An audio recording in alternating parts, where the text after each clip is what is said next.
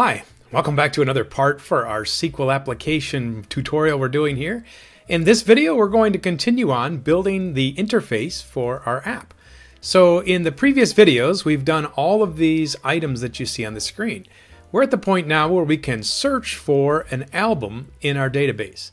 So what we're going to do in the future is to continue on to build all of these features until we have a complete idea of how to use MySQL. And so continue on and we'll become a software developer together. So let's take a look at the application as we're going to finish today. So you can see we have a little icon on the screen that shows a picture of the album cover. And every time I click one of the rows in my table, you can see that the album art is displayed over here in the picture box. And so a couple of things we're going to have to do to make this happen. First of all, we're going to have to put this picture box on the screen, of course. The second thing is that when we click the grid, we're going to have to find out what row we're in and what column we're going to get the information from, and then load that into the picture box. So when all that's done, you'll have yourself what you see on the screen here. So let's get started with the code. Okay, so I've reversed the application, so now the picture box is gone and we're ready to start adding that feature now together. So I'm going to close this and start the process. So here's the process. We're going to take this form and put a picture box on it. So let's go find the picture box first of all. And let's see, it's called picture box right there. It's in winforms. It's as simple as dragging something onto the screen and changing the size. Okay, so now let's check to see if we can add something to that box. So you can see that it's empty right now. And there's multiple ways to put a picture into a box. What we're going to do is use the URL from one of our videos. So to get one of the video URLs, I'm going to go to the PHP MyAdmin page, and then I'm going to find let's say the first one here.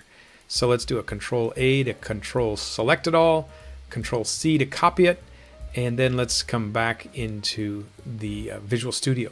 Now in here, we're going to be able to add this, and I need some kind of an event to do that. For right now, I'm just going to choose Load Albums.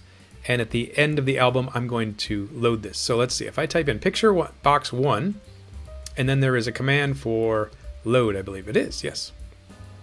So it's as simple as telling it what URL you want. So I'm going to put in a quotation marks, paste in the string, and a semicolon. So that should load an image from the internet. It's as simple as that. So let's go ahead and run it and test it out. So when I click the load albums, you can hopefully see there is the picture. So that is Abbey Road. If I click any of these things, it doesn't change, so we've still got that to go. And it appears that only the top left corner of the album is showing. So those are the things that we still have to do. But we have proven that we can load a picture from the internet. First of all, I want to change the property of this picture. So let's click here.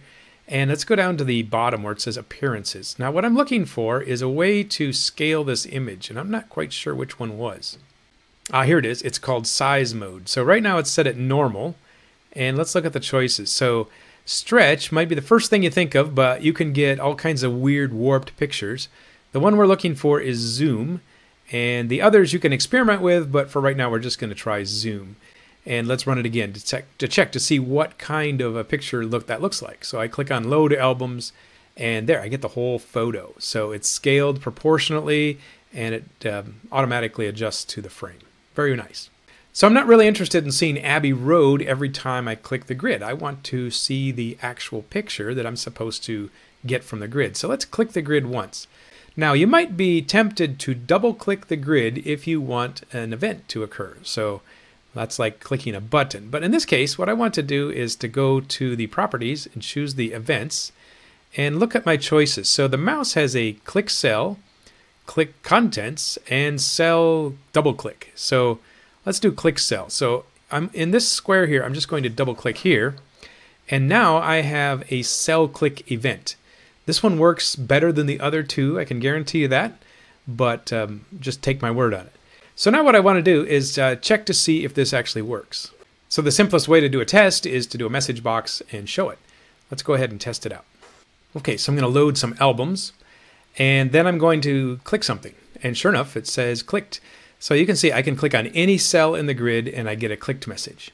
Now, how can I tell which cell I clicked? Right now, it's just kind of generally saying you clicked a cell.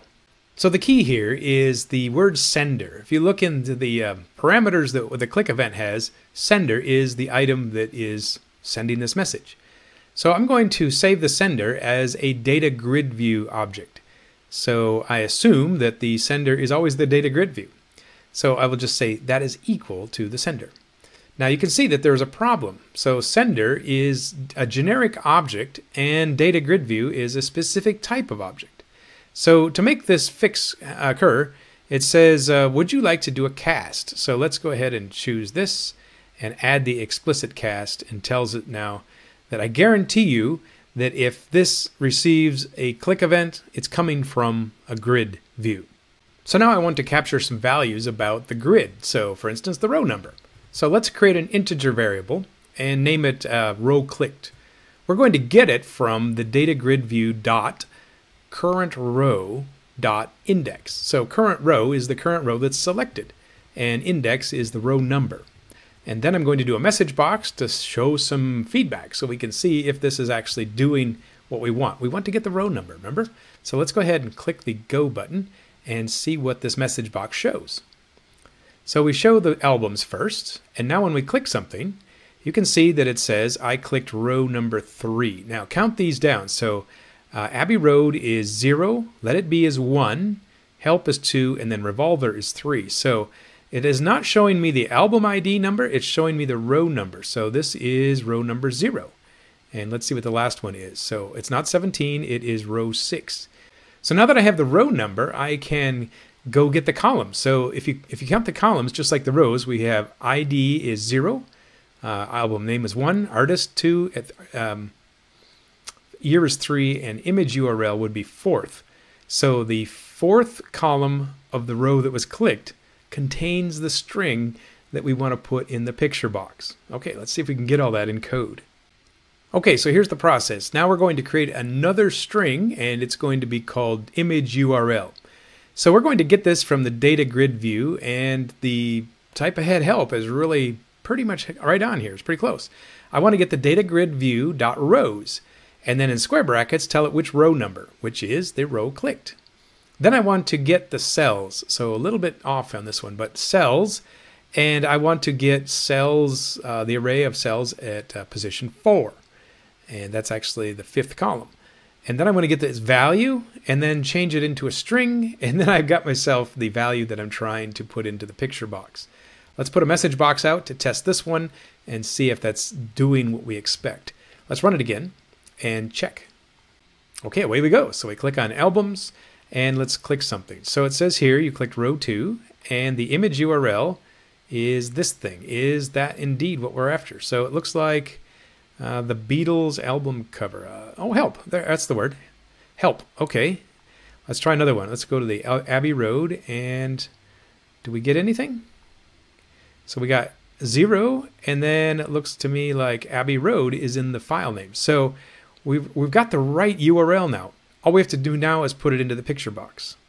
All right, so I'm a little tired of hearing these picture box things show up, so I'm going to comment them out so they're out of the way. So the last statement that I'm looking for is picturebox1.load, and then in parentheses I have to put the string of that image. And so that is a string that we just created a minute ago. It's called imageUrl. So that should load the picture every time we click a cell. Let's give it a shot and see what happens. Okay, the albums are loaded now. And let's pick somebody. Let's try Let It Be, and it looks like it. Help, and Revolver, Rubber Soul. They're all coming up. Nice. So all of my pictures are being loaded based on the image URL field that is over here in column number 5. So the next video that we're going to do is going to be inserting new records. So we need to create a little data input form and add new albums as the user chooses to. So let's do that in the next step.